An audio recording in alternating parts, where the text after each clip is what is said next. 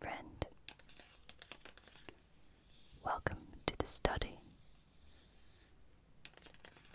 Today we're going to look at some pillars and capitals of the neoclassical style of architecture. We're going to use this book, A Crash Course in Architecture. You can see it has lots of illustrations.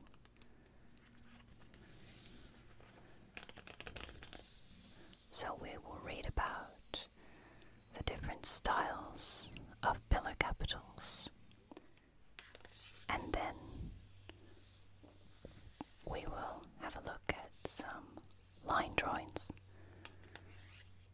We'll cut them out, paste them into our notebook, and label them. So there will be lots of page turning, some whispered reading, leather journal,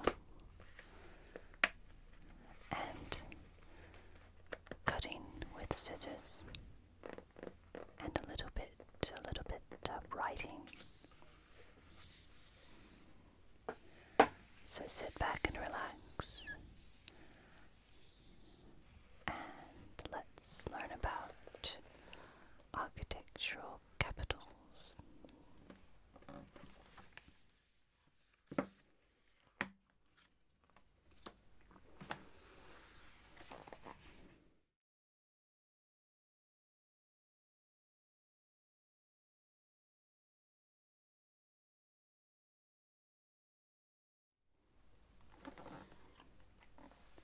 A column is a vertical shaft. Columns are most frequently used in a row, supporting a horizontal lintel, a colonnade, or with a series of arches, an arcade. But they may also be used on their own, perhaps to support a statue. They are often round, but may be square or polygonal. The transition between the column and the floor is usually aided by a base, and that with the wall above by a capital.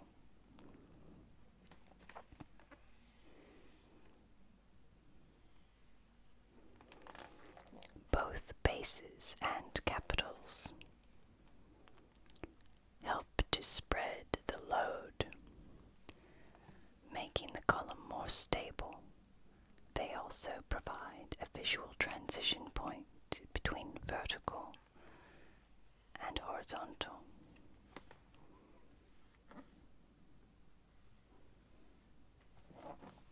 We have some nice illustrations. This one is a commemorative column. The Romans used freestanding columns to commemorate great men and heroic deeds. There are several that you can still see in Rome today. One of them is in the Forum. Trajan's column in Rome. So I think this one, about 112 AD or CE, commemorates the Roman Emperor's victory over the Dacians. The form reappeared during the neoclassical period for monuments like Nelson's column in London and the July column in Paris's Place de la Bastille. And we shouldn't forget the Victory column in Berlin with the golden winged victory atop.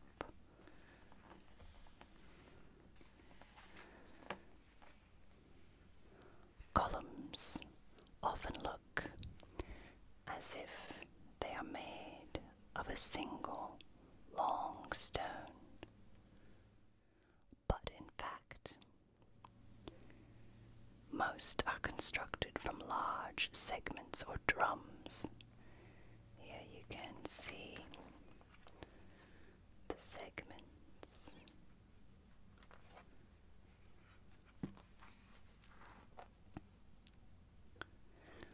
A column made from just one piece of stone is called monolithic, and the French term for intellect is also used for the small monolithic columns common in Gothic architecture. Intellect should be. Find some Gothic examples here for you.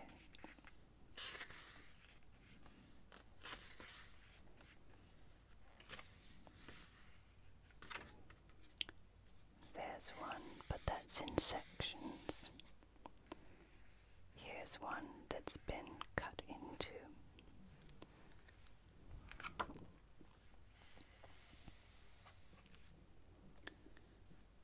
Pilasters are tall, flat strips with capitals and bases that are attached to the wall, so not a freestanding column. They give the impression of columns, but they're performing no structural function. Here at the temple of Bacchus at Baalbek in Lebanon, 2nd century CE, they are used with an entablature, but they can also be used with arches.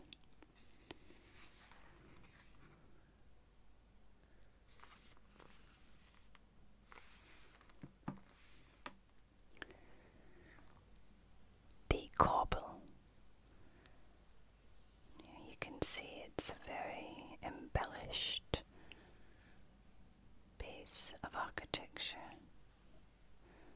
At the bottom of some arches, it doesn't go down all the way.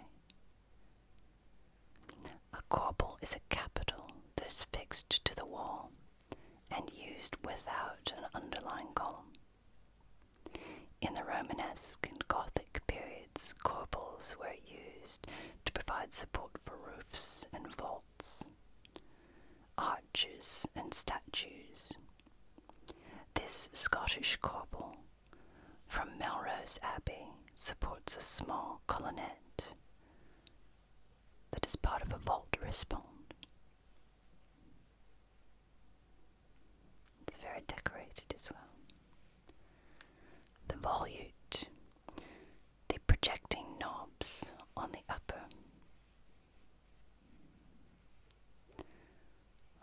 cornets of the same capitals are called volutes.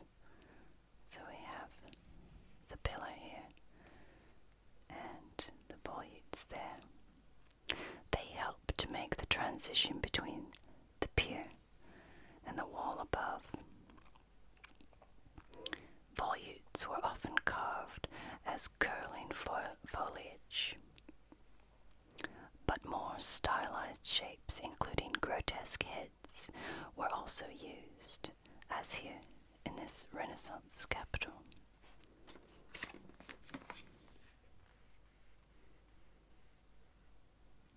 There you can see the leaves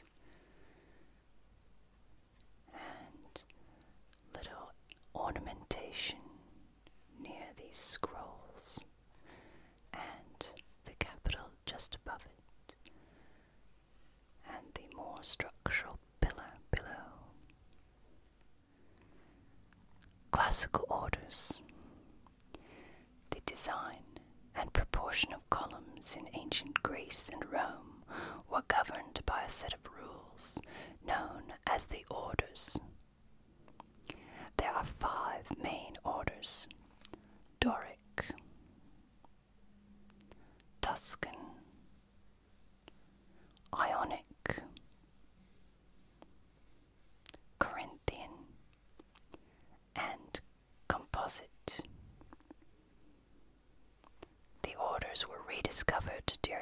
Renaissance and were codified by Leon Battista Alberti in his 1452 treatise De Re Edificatoria on the art of building. One of the key theoretical texts of the Renaissance. Each order was considered to have particular characteristics, making them suitable for certain types of buildings. The relatively plain Doric order, for instance, was associated with strength, while the Corinthian order deemed to be particularly beautiful. You can easily recognize the Doric order by its frieze with alternating plain or sculptured metopes and grooved triglyphs. The triglyphs represent the stylized beam ends of a timber roof. The capitals are very simple, and some early examples of the Greek Doric order have no base. This one has a bit of a base there. The Doric. Very square, very strong and sturdy. The Tuscan order, a mainly Italian type, is not dissimilar to the Doric order, but the frieze is plain and the capitals are a little more complex, with convex astragal moldings. There, it's curving outward.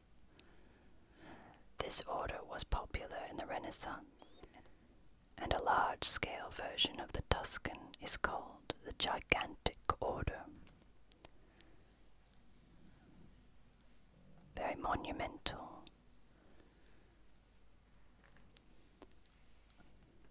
You can distinguish the Ionic order by its characteristic scrolled capitals, which are said to look like a rolled-up pillow. The fronts and sides are different, unlike the other orders. It's not the same all the way around. The columns are usually fluted, and the frieze may be plain or decorated with sculpted ornaments. There's a frieze there. This one has some beautiful plants and leaves sculpted into it.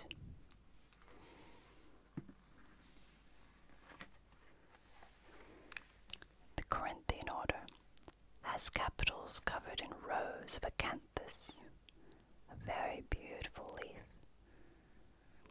with those at the corners curling over to become volutes. They are both Greek and Roman versions. The shaft of a Greek Corinthian column is usually fluted, while that of the Roman version is plain. These are the most ornate ones. And there's the transverse it's holding there. Composite. The composite order is a particularly Roman invention, and it is the richest and most elaborate of the orders. This order is a cross between the Corinthian and the Ionic.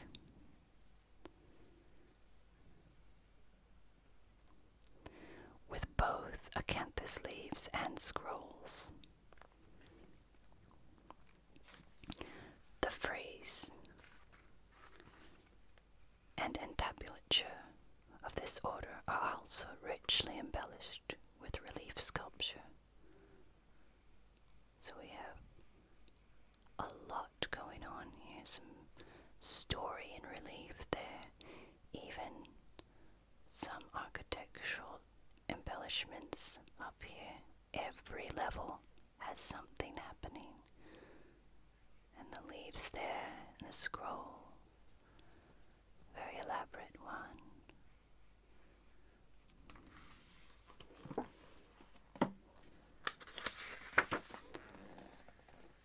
What happens to these pillar capitals as time goes by? After the classical world, we have examples of early Christian architecture. Large numbers of new churches were constructed when Christianity became the official religion of the Roman Empire in 326 CE. Most followed the aisled basilica plan derived from a Roman civic building, and thus had internal arcades supported on columns. Initially, early Christian capital and column forms were much like their Roman predecessors, but new capital forms that reflected Christian iconography and symbolism were developed as the Roman Empire eventually disintegrated under increasing pressure from barbarian invasion. Shifting its political focus eastward, new architectural influences from the east became more prominent, and Byzantine architectural forms developed in wholly new and highly distinctive ways.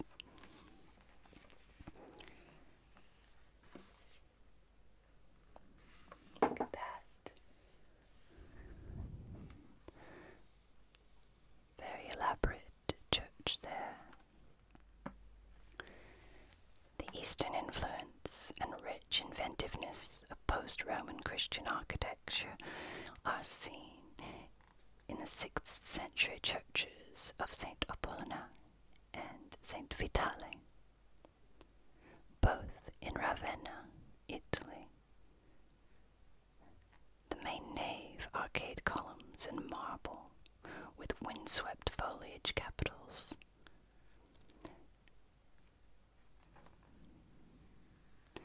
They derived form, but not copying the Corinthian form, while the respond capital has rich layers of leaf forms.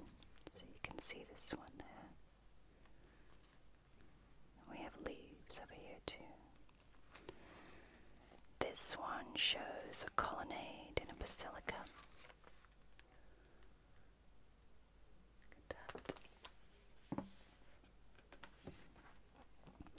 In this basilica, a colonnade of iconic columns supporting a deep entablature has been adapted to serve as a Christian church. And you can see the Roman ceiling as well. This creates a very rich but restrained effect that is much closer to its classical precedents than later Eastern-influenced work. Here we have spolia. The presence of spolia, reused material, explains the slightly awkward appearance of this capital. From St. Demetrius in Thessaloniki, Greece. The main lower part of the capital, with its fine carving and imperial eagles, has been reset in a new Christian context, with more crudely carved work above it. Adaptation and combination. Older architectural forms were adapted to suit the new religion and its symbolism, as this capital from St. Mark's, Venice, combining acanthus leaves, volutes and rich moldings, with a central cross, shows the very flat yet deeply undercut leaves are typical of Eastern-influenced work. So they're not coming out and away from the stone the way the Corinthian was. Look at this curvy one, and it's very highly decorated. This is a fold capital. This capital, from Saint Sergius and Bacchus, Constantinople, now known as Istanbul, looks as if it has been made from a piece of fabric, because it's got the folds there like that, like a handkerchief.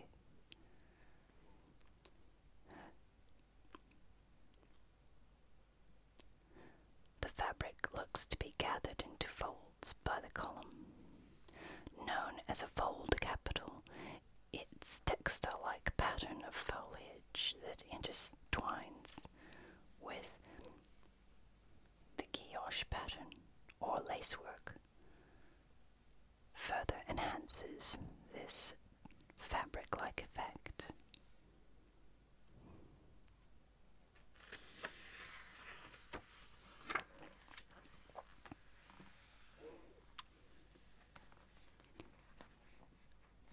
There is a Romanesque building.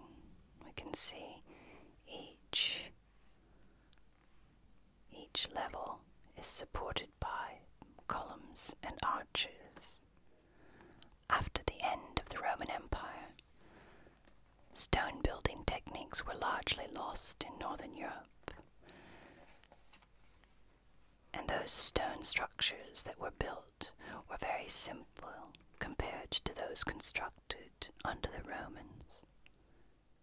There was something of an artistic and cultural renaissance in the late 10th and early 11th centuries, as the end of the barbarian invasions once again made contact with the Mediterranean regions feasible.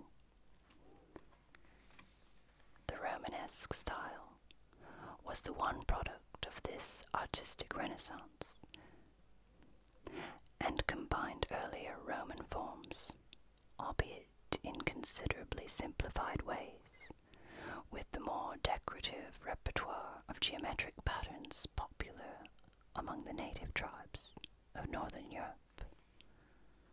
You can see these geometric patterns here. A colonnette is a small column, complete with base and capital, used decoratively rather than structurally. As you can see, these are right on the wall. Colonnettes were a particular feature of Romanesque and Gothic architecture when they adorned windows, doors, and larger columns. Here they are used on the windows of the Romanesque church of Loupiac, France. Look at this interesting one. It's almost giving the impression of being round with extra bits, but it's got a square base. This is a scallop capital. A scallop capital is a wide but shallow capital with a series of flutes like the edge of a scallop shell, giving it its name. This column from the nave of Islip Church, Oxfordshire, has a cylindrical core surrounded by 4 smaller shafts.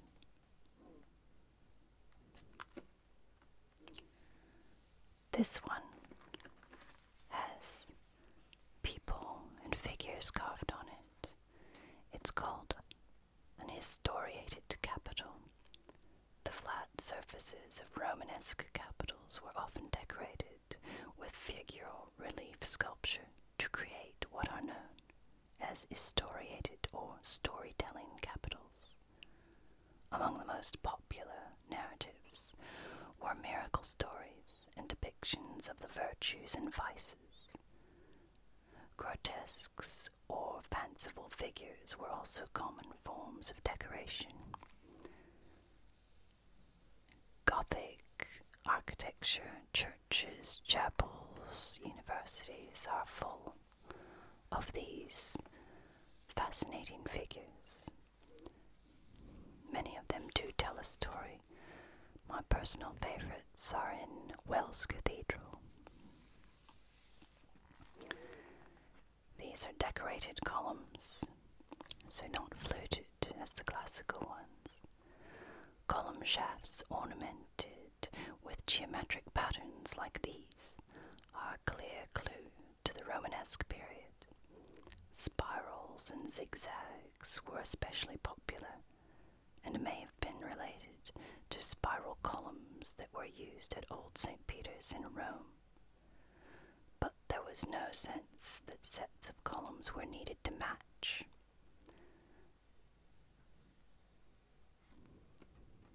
Look at that design.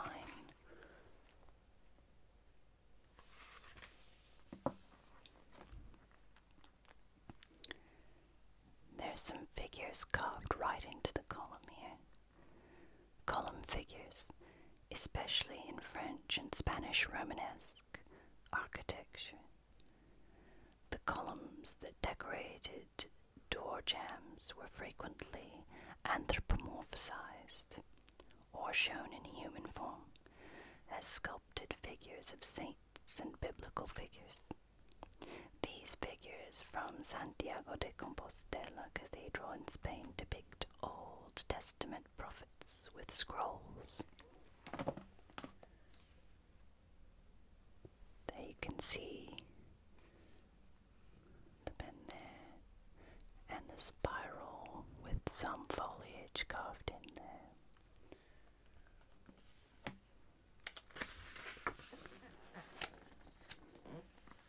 Now we move on to Gothic. Standards of building and carving techniques improved enormously during the Gothic period compared to the earlier Romanesque period, and as a consequence, Gothic architecture is much lighter and more delicate than Romanesque. This is particularly apparent in the carving of columns and capitals. Naturalistic foliage was very popular for capitals, and foliage predominates in the early part of the period. Columns were often created to look as if they had been made from bundles of small shafts.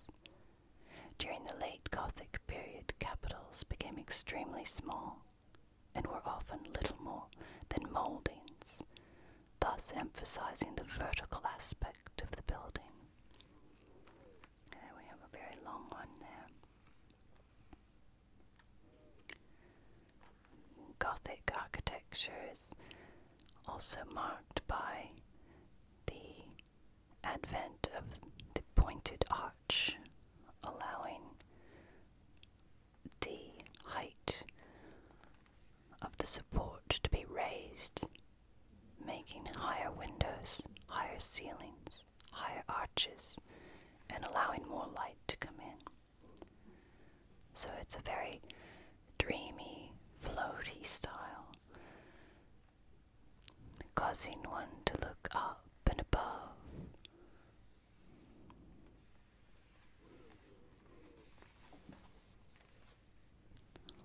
Look at all of the filigree and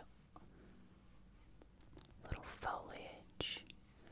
This is the rich ornamentation of Gothic.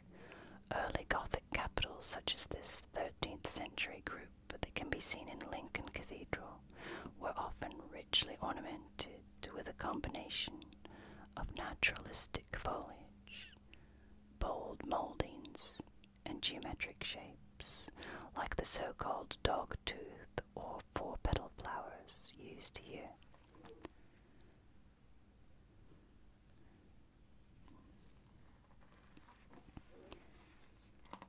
The use of dark Purbeck marble for the smaller shafts adds an extra dimension of richness.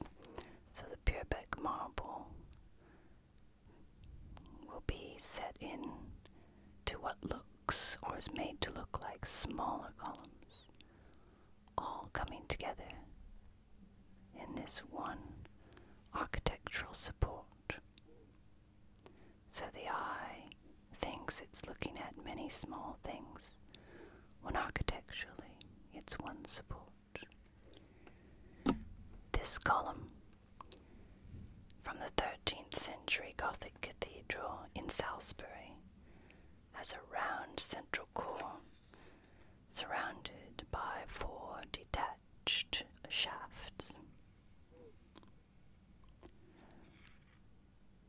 These detached or intellect shafts are held in place by the base and capital, and by shaft rings, special curved pieces of stone that are bonded into the main core. There you can see the rings. So some very gifted masons, masters and apprentices working on these cathedrals knew what they were doing with stonework. Complex columns, seemingly constructed of bundles of shafts, were popular in Romanesque and Gothic architecture. They appear made up of separate pieces, but the various shafts are in fact often carved from the same block of stone. And there's a cross-section there, giving the column added stability and strength.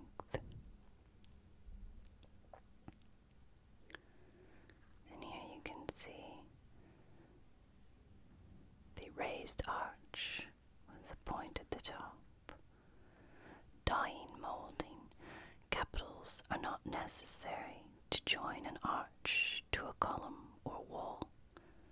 During the Gothic period, so-called dying moldings were sometimes used as an alternative to capitals. These taper off into the wall or column without an intervening capital, as shown in this late 13th or early 14th century example. So you can see these tapering parts up here. Here we have molded capitals and bases. During the late Gothic period, designers moved away from exuberant foliage to simpler polygonal capitals and bases, decorated with many small moldings. Here's molding here as well. Columns became complex groups of tiny shafts, giving the architecture a strong vertical feeling, as in Winchester Cathedral and Canterbury Cathedral. And finally,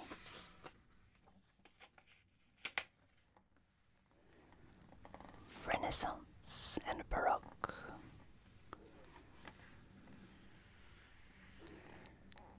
A key aspect of Renaissance was the revival of the strictly defined classical orders in place of more fanciful Gothic forms, which were not governed by any particular set of rules, or not as the Renaissance architects would have interpreted them. The Tuscan and Corinthian orders were especially popular in the Renaissance, as they were seen as most clearly evoking the glories of ancient Rome.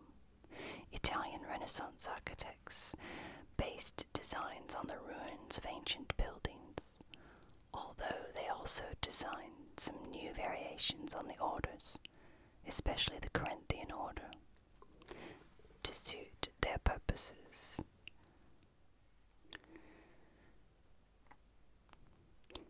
During the Baroque and Rococo periods, architecture became more inventive, moving further away from older models to design new forms of capitals and columns.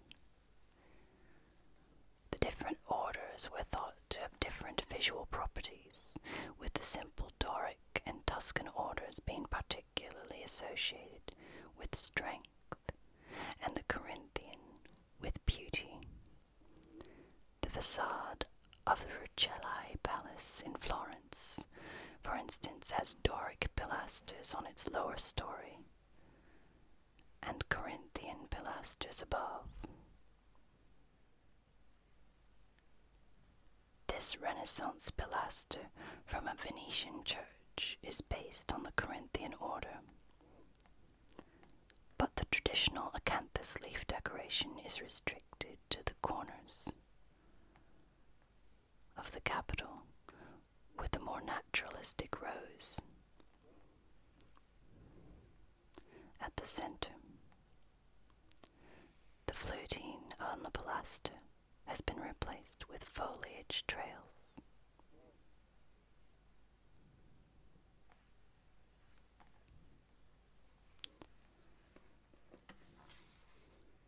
Here we have banded columns.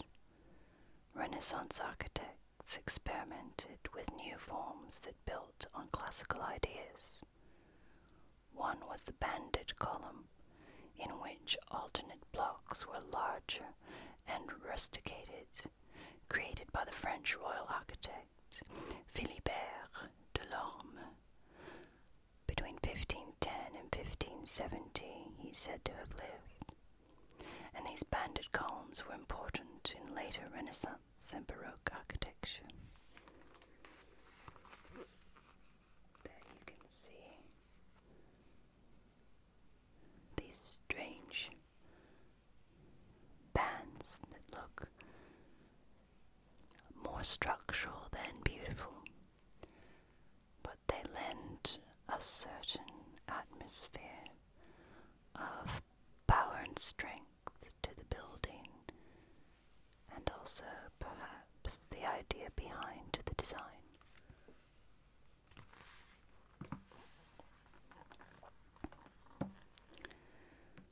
Look at these beautiful Rococo examples here. Baroque architects used columns as decoration as much as structural elements. The columns on the facade of the Church of St. Paul and St. Louis in Paris, for instance, rest improbably on a pediment, but they add greatly to the very rich decorative effect, along with the elaborate surface ornament.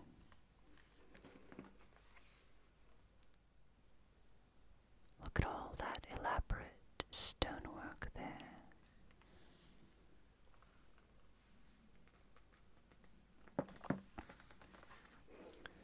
This one is a Rococo capital. Rococo architects designed new forms of capitals with light decoration that suited the delicacy of the Rococo style. This capital, which is almost cylindrical in shape, has little to do with the Corinthian order on which it is nominally based, but that does not detract from its decorative potential. Look at that.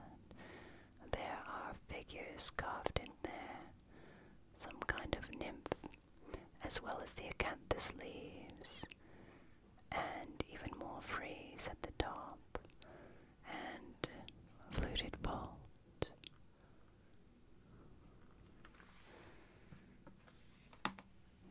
So now that we've had a look at our capitals from the classical era to the Baroque, let's have a look again at our classical orders and put them into our notebook.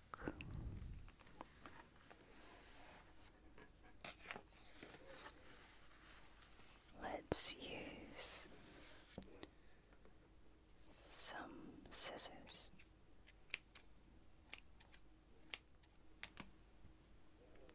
Some glue stick,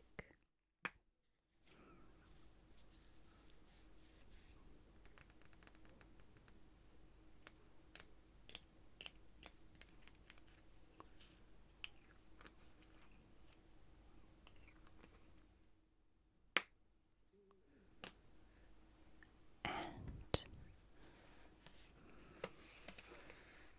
our journal.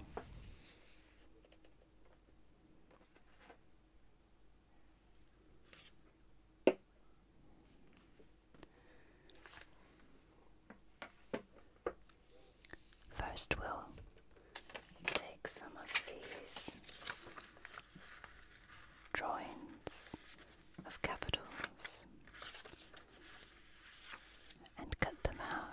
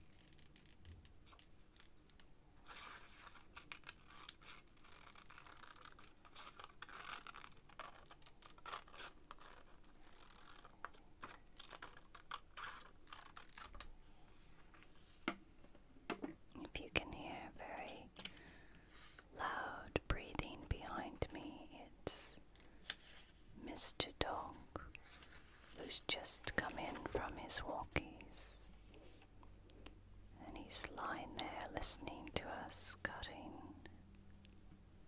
pillows.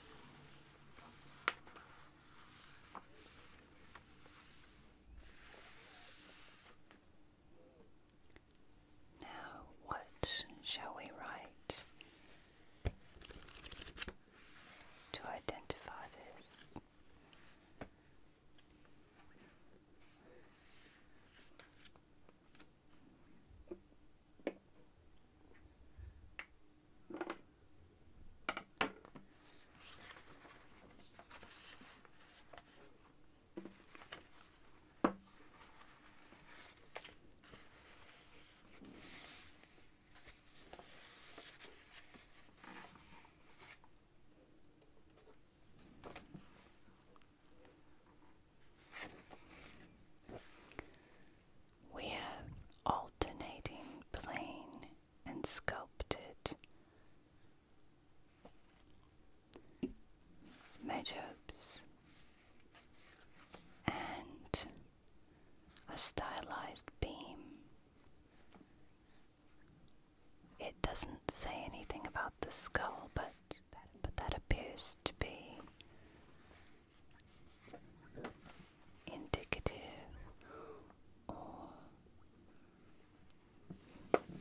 possibly elemental. So what we'll do is write here Doric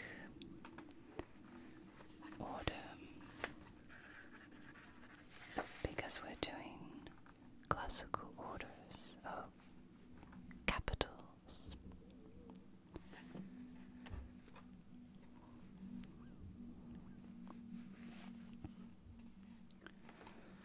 So we have triglyphs.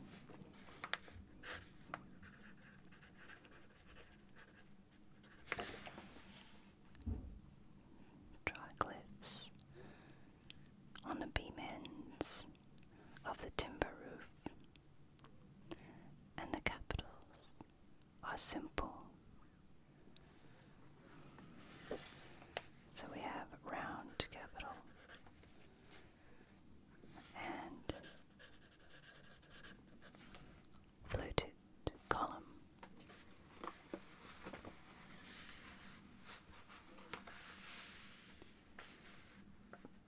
Let's do the Tuscan.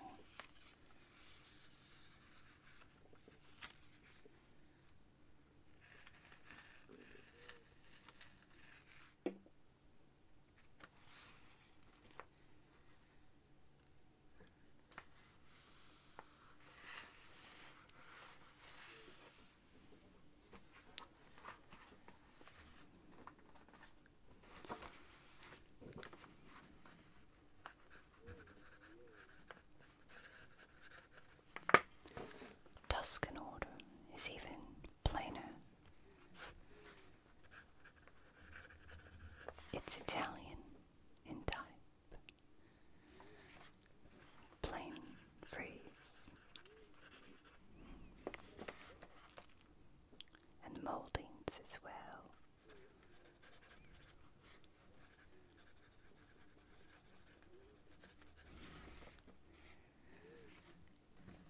Which are convex. So we have our convex molding there, also called the gigantic order.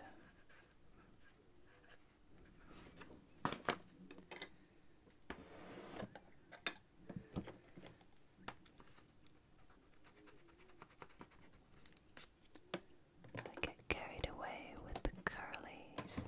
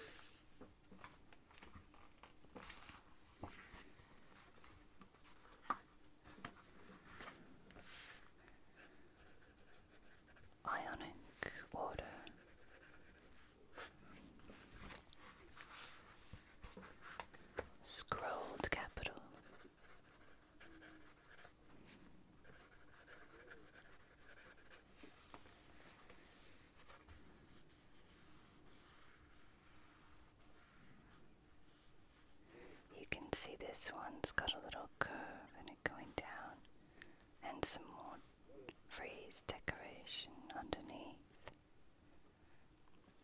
Fluted column.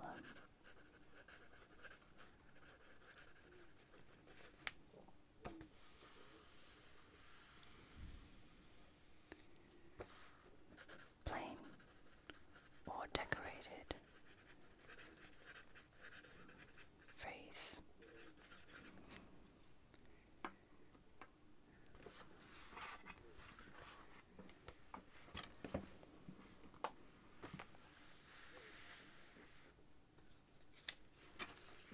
Now let's do the Corinthian. Do you remember which one is Corinthian? That's right, the one with all the leaves. I'm going to cut that a little bit smaller there.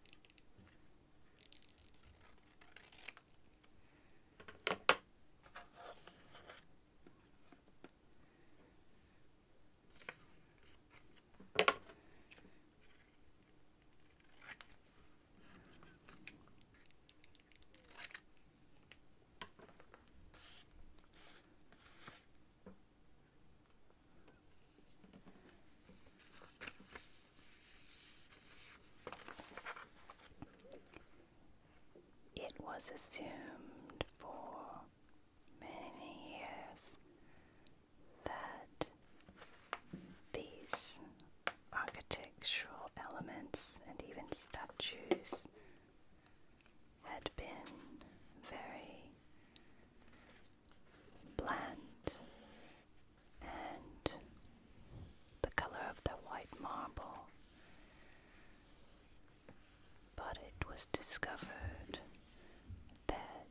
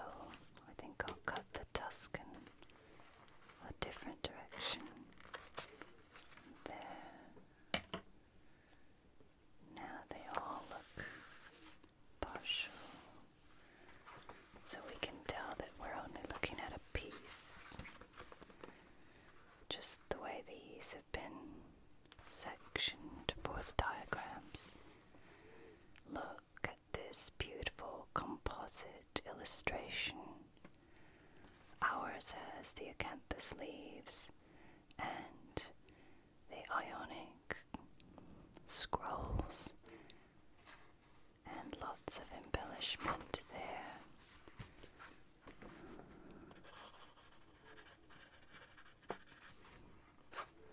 It's a composite.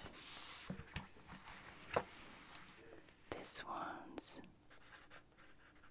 Roman invention, the richest and most elaborate of the orders.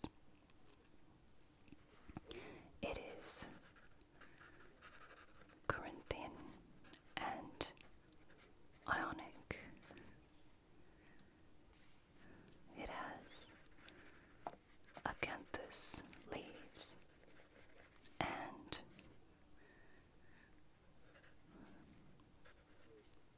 scrolls on the capital,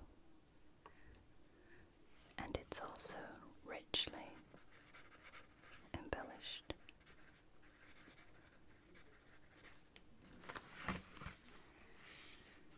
So there we have our capitals of the classical order. Are you nice and relaxed now?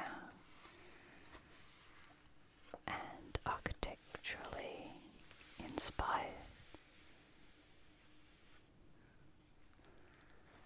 Thank you for spending some time in the study with me today. I really enjoyed it.